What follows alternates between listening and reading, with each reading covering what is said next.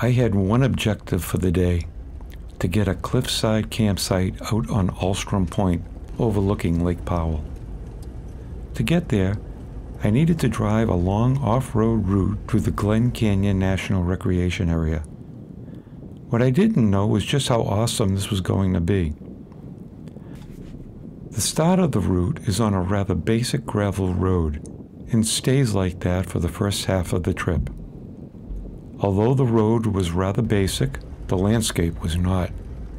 It had that alien planet feeling to it, both in color and texture. At about the halfway point, everything changes. You switch off onto a narrower recreation road that offers some real fun and excitement, especially as you approach the edge of the cliffs. The completion of this route offers you a memorable campsite with an epic view of Lake Powell.